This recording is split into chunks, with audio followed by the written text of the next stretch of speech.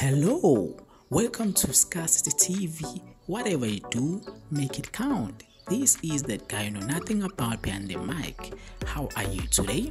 I hope you're doing great. Everything's well on your end. If not, please do take care of yourself and everything will be better. I do promise you.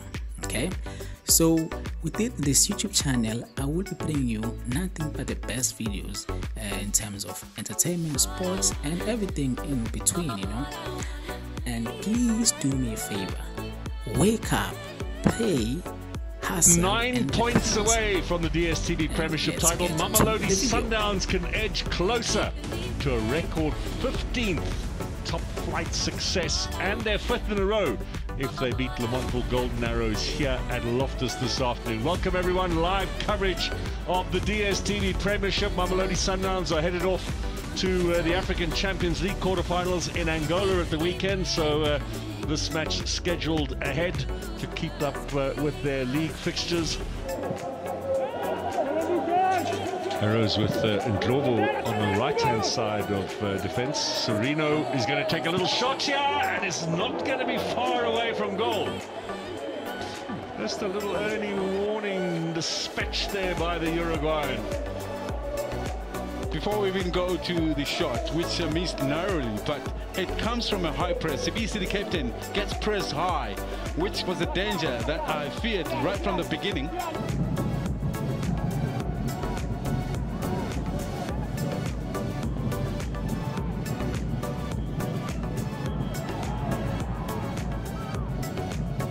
Familiar position.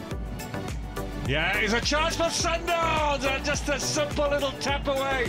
Goalkeeper Gumede came out. He got it all wrong, and the champions are gifted an early goal here. Tucked away by Gustin Sereno. 19 minutes for Mamelodi Sundowns to open the lead.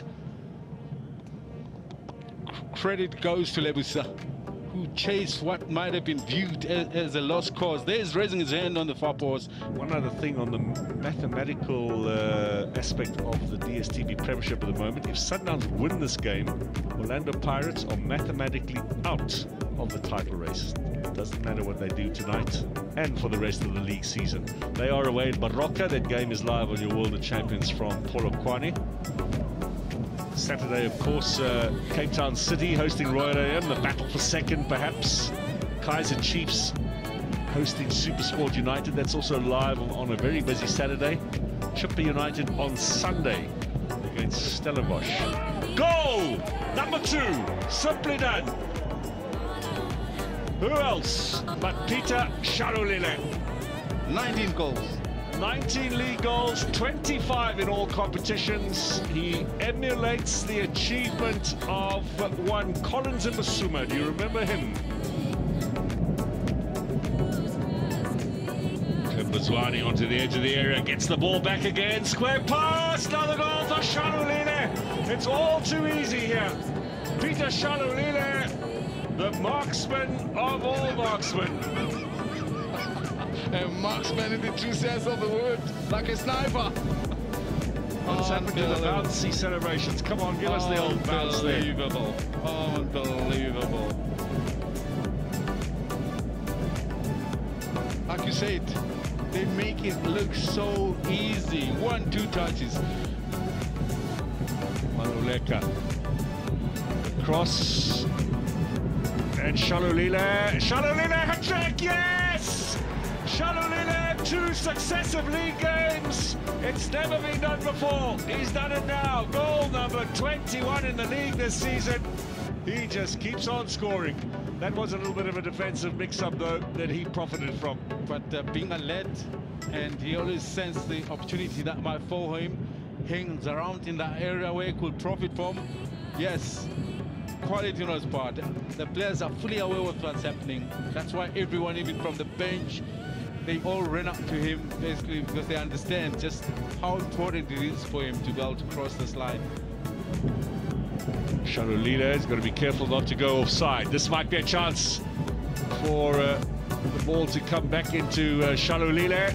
Zwane Safranco snaps up the half chance. It's 5-0. It's the biggest winning margin in the DStv Premiership this season. making a big habit of it, Safranco, coming in even if it's late with a few minutes. He scores, and there he is. Another quiz question for you. Who does he like scoring against the most? You'll remember from the beginning of the season in the MTN 8. Erasmus now needs a good first touch, gets a good first touch, lays it back. Taken away by Mayema, laid back here. Erasmus 6. Mamelodi Sundowns just rubbing salt into the wound, and Kermit Erasmus puts his name on the score sheet as well. He's enjoying his comeback, listen. He scored in recent time, and in fact in the last game, and in a number of games, in fact, just coming into this one. At the beginning of the season, Rivaldo Kutsia was picking them up game after game after game. I think he got 4 in a row. Now, chance for arrows again. The shot to test on Yango. It's the outside of the upright. It'll go away. It's not working out today. Sibia with a crack. Talking a game against Summerfield Dynamos as well, when they were just thinking that they might bounce back to making a game out of it. They got one and it hit the post and out. Confirmation then of the scoreline. 6 of the best. Peter Shalalile got half of them. Serino, Safranco and Erasmus with the other 3. Mamelodi Sundowns in dominant form. They are unstoppable.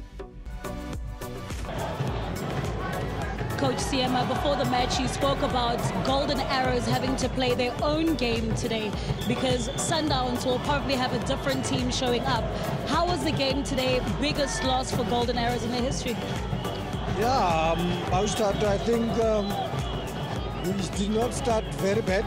I think we started trying to impose, and in those times we had 3 goals to score today's game. And if we don't convert the chances that we get before they can even score, we had opportunities that we could have taken the points, because you know that Sundowns will keep on coming. Like I told you, that if we don't make mistakes at all, we'll stand a chance, because you know they'll keep on coming.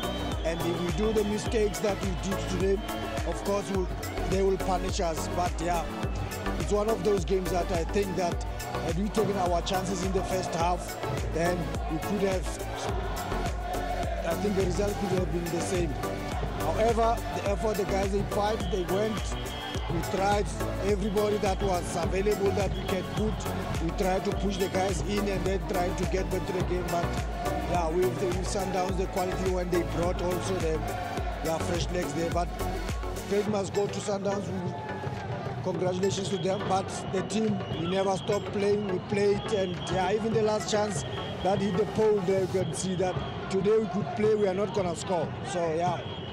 We'll take a heavy defeat. It's not good, but we'll have to pick ourselves up, and there's still 6 games to play for, and the fight is still on to be in the top 8. An absolute show of dominance this afternoon, Coach. 3 goals in 30 minutes, 6 at the end. Your response after today's game?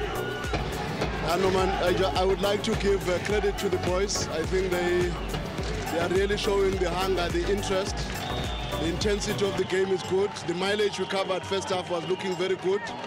Possession was good. Number of passes completed good. All the box entries, all the stats proved that they really wanted it more. And no wonder they scored 3 goals in 30 minutes, and we really appreciate that. Speaking of 3 goals in 30 minutes, a big talking point. Shalulile, a hat-trick back-to-back. Is absolutely amazing this season. I think you know when they say when opportunity meets hard work, I think they are referring to a player like Peter, because he gives his heart and soul to the team.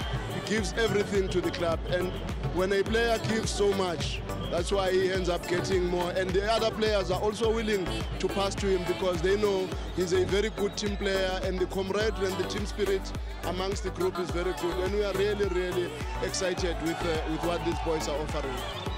And also, Coach, looking at Mamelodi Sundowns, it's fair to say that that quadruple is attainable this season. The quadruple attainable this season? No, we would never want to go there now. It will be naive of us to count our eggs before our chickens before the eggs are hatched. We have to just keep going and take each game as it comes and give it our best shot, because we believe we've got the capacity to do better. But we have to take each game at a time and concentrate on our processes in-house in terms of the number of points we want to collect in the league, and still on the matches that we are going to play in the Nedbank Cup and the Champions League. From a local cup game into the league, tomorrow you leave for the CAF Champions League, 3 different competitions.